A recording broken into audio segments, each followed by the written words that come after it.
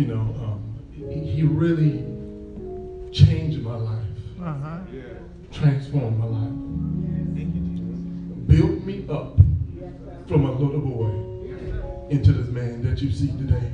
All right. And it humbles me to really stand before you and to communicate stuff that's really near and dear to my heart. I'm truthfully blessed to come up in a household to where I had parents, aunts and uncle, cousins, who really embraced me in a way that only a blessed child could see. Amen. I thank God for my beautiful wife, Barbara, and my two bodyguards I recognize as my sons. Yeah. You guys can stand up. So just let you know if you come towards me, my bodyguards right there gonna get you. So I'm blessed, and I thank them for accompanying me, and I tell you, God has really allowed me to, like I said, come up in a household to where I had a good foundation. And really now, as the man of God has spoken, I'll speak about relationships. That's something that's near and dear to my heart. I just released my second book called Unbroken Vows, Keeping It Together. And I truthfully, I dedicated the books to my parents. That's who I dedicated the book to, as they will be celebrating 50 years of marriage. All right. In February of this year. And it's such a blessing because I see my Uncle Ike and Aunt Dink, and they've been celebrating, I think almost 40 years, getting close to that number. And then my Aunt Veronica and Uncle Snooky. I'm getting to a point of the people that God surrounds you with to be good examples. It may not be perfect examples, but when they're fitly joined together as one, it is a perfect example in the eyesight of God. That's the thing for which you have to understand. So if we could please stand, would like for us to go to the book of Genesis. I'm going to give you two scriptures, and then I'm going to get into what I'm going to be talking about today. In the book of Genesis 2 and 24, I'm going to be speaking from the Amplified Bible. And it speaks, and it says, "For this reason a man shall leave his father and his mother, and shall be joined to his wife, and they shall be of one flesh." The father knew what he was doing when he took the man, and he also took the woman. But it's interesting how the father said they should be one flesh. How is that possible when you have two individual human beings and you want them to be one flesh? That's the spiritual makeup of God. He said, because you're supposed to be on one accord. You're supposed to think alike. You're supposed to function as one. There's no separation of you two, because I brought you together. Man didn't bring you together. He said, I. God takes fully control of the thing that releases out of his mouth, because he has all authority. Now I would like for you to go to Numbers 32 and 6, 2 through 6, which he has the man of God, which is recognized as Moses, one of his sent one who actually had the ability to speak into people's lives and change their lives.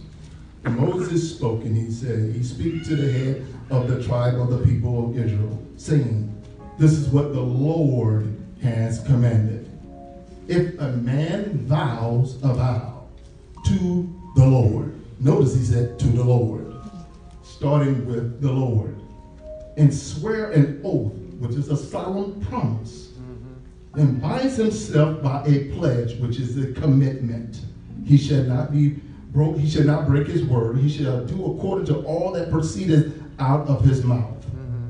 If a woman vows a vow to the Lord and bounds her mouth, pledge while within her father's house out of her youth, her father shall hear the voice and pledge with which she has bound herself, and say nothing of to her.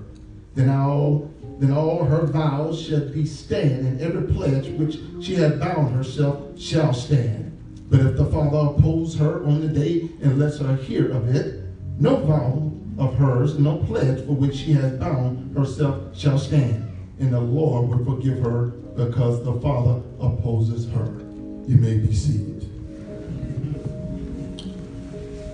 The title of what I'm going to be talking with you about, and single people, I don't want you to think I forgot about you. What I'm going to talk about applies to singles, but primarily marriage, because you are single, developing into being what God called you to when it comes to your marriage. So I want you to turn to your left and you say, neighbor, marriage is for grown folks. Turn to your other neighbor and say, neighbor, marriage is for grown folks. Marriage is for grown folks. When the Father spoke these things into people's lives, and he speaks something, he understands that first we have to be developed. It's interesting that when the Father was talking about the wife and talking about the woman, he said, go to your father. She had to go to her father for approval. And you know, growing up a lot of times, he said, no, go to your father and make sure your father release you unto your husband. The reason why the father understands that I am a protector of my daughter. But in the beginning, in Genesis, notice it said the son was also in his mother and his father's house. So his mother and his father has to look up on the makeup of the son to see if the son is ready to take on a wife. Right. He said, leave your mother and your father's house and make sure you cleave and cling to your wife. Make sure you protect her. The parents have prepared the son to go and receive his wife. Notice that he didn't recognize him as a child. He said, your wife. When it comes to growth, we need to understand growth deals with development. You're in your household in order to be developed. That's when I watch my parents, I watch how my mother and my father interacted to one another as someone who was single, as a child. I observed them, not to say that they did not have disagreement, for which they did, but my observation, I want to see how do they interact with one another. You may disagree, but I still love you. There is a process in how I communicate to you if I want you to receive the information for which I give. It's the process that we go through. So when I'm being developed in my process, I want to make sure I use wisdom. I make sure I'm wise, because ultimately it's supposed to be for my benefit and for my good. So when I communicate, it needs to be on fertile and good ground. When I recognize you as my wife, I don't abuse you. I don't mistreat you, because I look at you like I look at myself. When I embrace you, because the man of God just said it, because we are one. There's no way in the world I'm going to hit you upside my head, because I would hit myself upside the head. Because we are one. Remember I said marriage is for grown folks. It's only someone who's immature and don't recognize the vessel for which your wife is or your husband is if I'm going to mistreat you. Because I haven't developed and I haven't grown up. And I don't know how to stand up on my own 2 feet as a man. Or a woman. I recognize that the way that I'm supposed to be treated is the way that my Father is well pleased. I get my instruction from my Heavenly Father, which goes through my parents, which comes to me. Ultimately, the Father is in charge. Because I recognize ultimately my marriage and my relationship is an investment. When I invest in something that is good, I have an expectation of a good return. My initial investment does not supersede my return. When I invest into my wife, understand I expect a return because it's for my good. I don't have a problem with giving her things because I can trust her. It's through the understanding stage of me getting to know her to see if I can trust her when I open up all of my spiritual insides so I can pour it into her. That comes through the process of getting to know you as someone who is single. But when I develop in someone that is an adult, a mature young man, a man that understands that it's for the greater good. I want to ensure that my father is well pleased. Not good, and what? Faithful servant. The father want to make sure you are faithful to this word that's called a vow. The word of God, it said, if you vow a vow unto me, make sure you hold on to that vow. Because God always holds up his end of the bargain. God always holds up his end of the vow. The vow is defined as a solemn promise. So the question I ask people, who did you promise it to? That is the key question. If I understand it, I promise it to God, then my communication is between me and God. I understand that God is the chief authoritative person over my life. If my wife tells me, she was just telling me last night, she was saying, honey, I'm having this pain and stuff like that. So what I did, she said, could you, rub this area for me? As I rub on the area that she asked for, I also prayed. I said, Father, whatever it is, allow my holy hands to heal her. Take your time, Daddy. Take your time, Daddy. That's because I understand the Father's in charge. She don't have to hear it, but she feels the spiritual touch that I gave her. It doesn't come from me. It comes from the chief Father, the chief architecture that's in charge. That's what it's all about. When you stood before God and you said and you spoke this word before God, understand you didn't speak it before man. That's the problem with this world. We think that we're having a conversation with mankind. No, if you understand the origin of the relationship, my chief relationship is with God. For him I live and for him I die. That's what it is all about. That's what I understand. Your mouth, for which you speak out a word. Just understand, God breathed life into this word. And so if he breathed life into his word, and I'm his most valuable thing, then he breathed life into me. So when I speak and I communicate, I should be reverberating the things that God has already communicated with on the inside of me. So if it's on the inside of me and it pours out of me, I speak with confidence. I have no fear for the thing I'm going to speak. In the book of Ephesians 5:21 tells us, submit to one another out of reverence for Christ. Wives, understand, it says, wives, submit to your husband as unto who? The Lord. For the husband is the head of the wife, and Christ is the head of the church. Throughout the whole entire scripture, I understand, notice that the Father said the Lord and Christ. We have a problem where we stop at the individual and don't focus on the one that gave the information.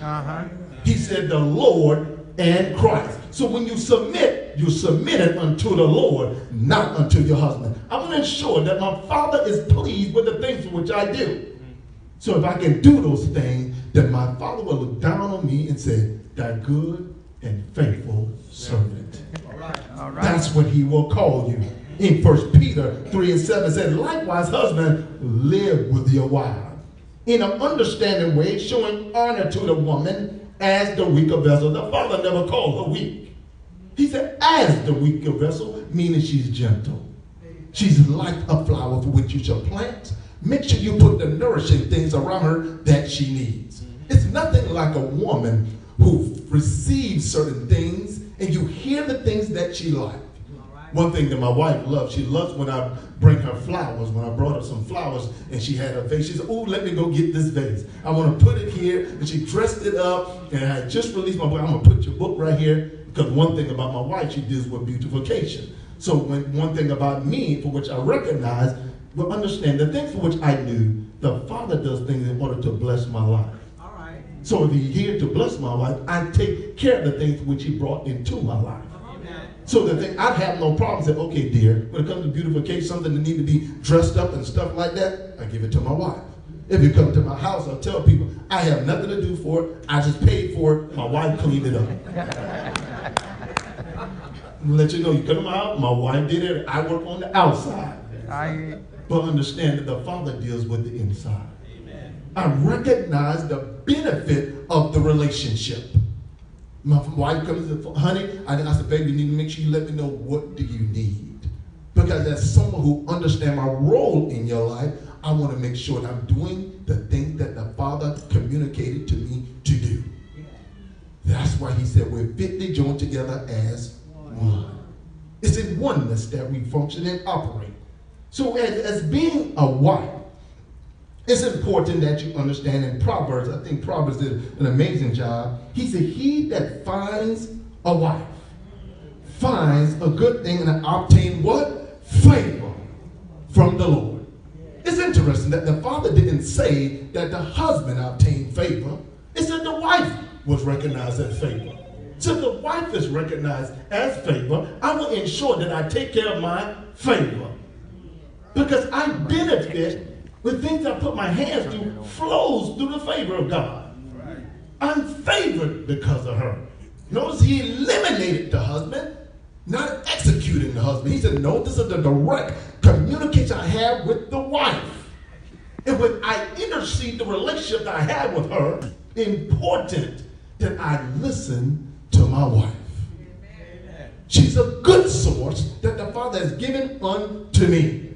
He didn't give it to nobody else. He gave her unto me.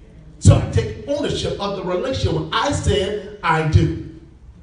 Now, I didn't say I can't because the Father gives me everything that I need to do. Notice you said, I do. I will. I will submit. I will do the thing for which you call me unto doing. So when you can understand those things, you understand the man's greatest treasure in his life is his wife. The greatest treasure is his wife. So the development state of being someone that's single, developing into a wife, single people understand. If a man unrecognizes you as being someone that is important, he's no longer going to look at you as a little girl, a little child. He first sees you as a wife. And you will recognize how he treats you, how he communicates to you if he sees you as a wife. One thing that my wife, and understand I'm an example unto my boys. One thing that my wife doesn't do, she doesn't open the door. She knows that she would make me upset. I'll ask her, what do you think you're doing? Because she's a queen unto me. When it comes to, doesn't matter door, house door, car door, doesn't matter. The thing about it is because as a protector, I understand I need to make sure I protect my queen. That's what I call it. We need to understand those things. Psalms 30:5 says, for the anger is but for a moment, and his favor is for a lifetime.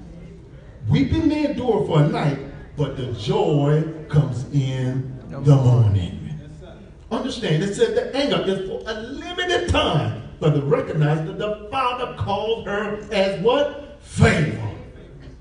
Your wife is designed to bring joy in your life. She's there to bring joy. There's a way you can work through the disagreement. That's what the scripture said. It said anger is for a short period of time. And if we can get past the anger and find joy, your relationship and your marriage will be blessed. I have no doubts about that. I understand that because my father says that. Favor is a friendly regard shown towards one to another. Understand, the one that is super, which is the Heavenly Father, is the one that spoke it. I didn't call her favor. My Father said she's favored. So why wouldn't I listen to what he calls her and do what she commanded me to do? Those are the things which are required of us.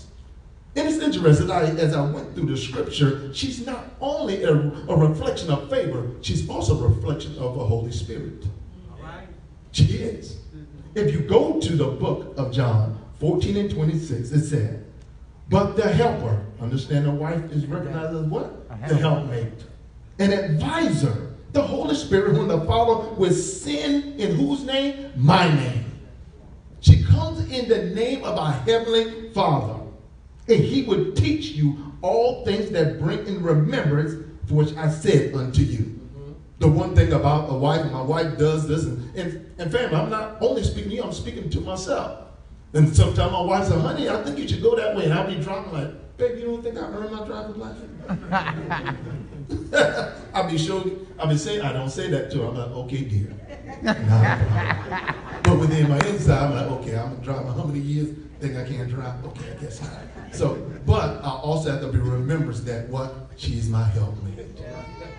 She sees things that I probably can't see. I understand sometimes probably get on our nerve, Kim D's. We're like, you're nagging me sometimes. But the thing I have to recognize, she's my helpmate. Just like she helped your children, she ultimately wants to help you. The enemy wants you to have this anger towards her. The Father wants you to love her. There's a completely difference in receiving the information. When we can understand that thing, when we can understand the relationship, as women, you need to understand when it comes to dealing with our husband. Ephesians 5:31 said, therefore a man shall leave his father and his mother house and hold fast to his wife. The two shall be of one flesh. That's what it says. That's why I'm so blessed to be in a household where I saw my mother and my father. They show you the way that the Father designed it to be done. And I understand that we have a lot of single parents out here raising our children. But the one thing that the Father doesn't do, he does not leave you without wise counsel. That's the reason why I pointed out my aunts who've been married 30, 40 plus years. We have Miss Grant, her, and Deacon Harvey, who's going on to be with the Lord. They've been married for, 42 years? Amen. But the thing about it is, I've known her all my life. I've also watched them as well. The Father surrounds you with wise counsel. If someone is mistreating you, you are a precious value that the Father has created. And when you beautiful ladies recognize that, you will stand up and recognize you should be treated in a particular way. That's the way I communicate to my sisters. I call them beautiful. I said, you are an angel. You're precious unto God. I cannot speak unto you in a way that the Father has recognized you. I speak into your life, and I pray that you receive what I am speaking. So it's important that we mature in our parents' house. My father and mother had taught me so many things because I developed in-house. When we understand as a husband, is recognized as a house band. That means our arms extend around the house. Our arms go around the house as protector. Husband is recognized as a house band. The Father requires you to band the house and keep the house together. If an intruder breaks into your house, the husband should be the first one that stands up, not the wife. I'll be back. I'm telling you, family, it makes me so upset sometimes when I see the woman seem like she takes more of a responsibility of the house than a man does. I said, how is it? I mean, the other thing that when it comes to taking groceries, it makes me upset. I got my babe, we got them two grown boys there. Let them take it out. What are you doing? It's because we're raising our children up in the way that they should go. The question, how are you raising your boys up? Sometimes she thinks I'm a little hard on my boy, but my thing is, I said, baby, I said, listen, the one thing that women complain about is a man not standing up.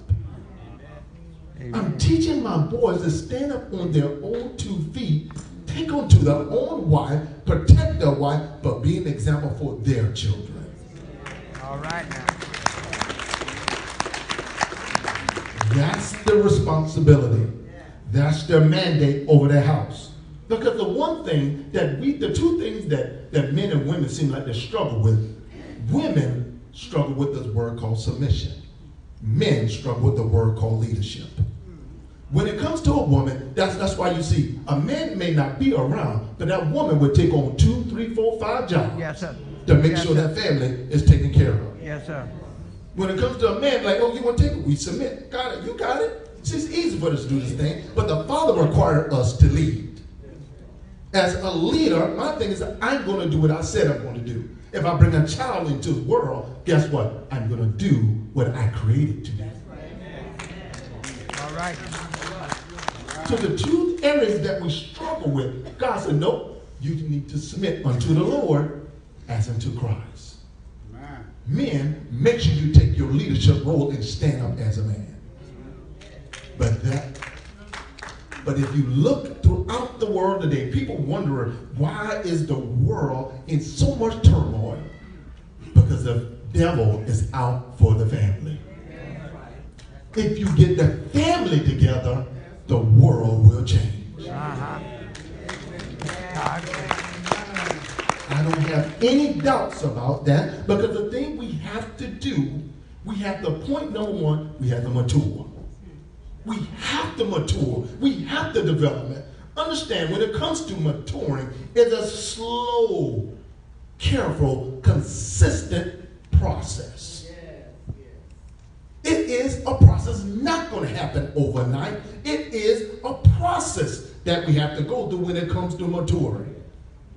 A lot of times we don't want to mature in the process in being the person that God has created you to be. God did not put you on this race to run it by yourself. He said, no, I brought you in this life in order for you to mature. Ephesians 4:14-15 said, then we will no longer be an infant, tossing back and forth to and fro like the wave, blowing here and there, every wind teaching us on the cunning and crafting of the people. Deceitful scheme. Instead, speaking in truth, in love, we will grow and become every respective maturing of the body. Understand, to and fro. When we were immature, we're back and forth, to and fro, here and there. But when we mature, we put an anchor in the thing for which we are taught. Yes, sir. We have to develop our children. We have to develop in being a husband. We have to develop in being a wife. Mm-hmm. Those are the things for which we are required to do. When you're someone that is being developed, you inquire of wisdom. You'll be someone that is ready to transition in this thing that's called a marriage. Because marriage is for grown folks. It is not something that you should play with. Because understand, for God I live, and for my marriage I die. All right. That is the type of mindset you should have. You do whatever is required for you to do to ensure that you're successful in your marriage. Yeah. Point number 2 is commitment. We have to be committed to the things that we said. Back in the day when we were growing up, my grandfather used to tell me, he said, son, be a man of your word. Mm-hmm. Understand, the Father, by his word, he breathed it into existence, and the Father is a God by his word. If you said that you love your husband, if you said that you love your wife, be a man or woman of your word. It's nothing like, you can make a mistake and you can own up to it and say, you know what, I've erred in this way. You know, I have a lot of respect for you because you are what? A person of your word. You committed to the thing for which you said. You said, you know, I've erred in this area. And you know what? I need to make a change. We need to make sure that we are committed to the thing for which we said. Proverbs tell us, commit to the Lord whatever you should do and be established in your plans. He said, be someone that is committed to whatever you say, and whatever you say you're going to stand for. We have to stand for something in this life. One thing when I walk this way of life, I'm an example unto the world because I carry the name of my Father. But I also recognize that I'm also a link to my wife. All right. Whenever I have a communication with another female, understand my wife is still present. Yeah. Uh-huh. She may not physically be there, but spiritually she's there. Yeah. My wife can tell when something is wrong just by communicating with me over the phone. Because the Father is in the center. He lets her know when something just isn't right. Just by the tone of my voice. She said, honey, what's wrong? Something is not right. Something just seems, even when I come home, she can look at my demeanor and tell. Because we're fitly joined together as one. You have to be committed to this relationship, this marriage that the Father has commanded into your life. You commit yourself one to another. Submit yourself unto the word of God. And if you do those things, your relationship will be blessed. And point number 3 is eternity. The Father brought you and your wife together to stand for eternity. To the end of time. To invest in the thing that the Father has called you to do. When you can understand the thing, John 5:24 said, truly, truly, I said to you, whatever you hear my word, believe him. Who sent me has an eternal life. See, the Father has been sent in your marriage and relationship as an eternal life. He said, I'm there when you need me. Through the good as well as the bad. I believe that when you find a good thing, a good treasure, it may not be perfect, but when you find a good thing, it is a perfect fit. And the Father is perfecting your relationship.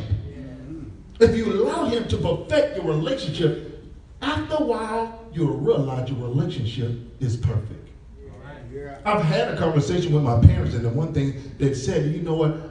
They said, son, I'm glad we held on in there. I'm glad. I'm glad we stuck in there. Amen. I'm glad we did not give up because we are living our best life. It's nothing like hearing your parents say, we're living our best life. Amen. It blesses my heart to see relationship and marriage hang in there. It's nothing, it doesn't say that you're not going to go through some rough times. But if you hang in there and you hold on to God's ever-changing word, your relationship will last, he will stay committed, and you will make it to the end of time. Yes, you God will. Bless and Godspeed. All right, Jack. All right. All right.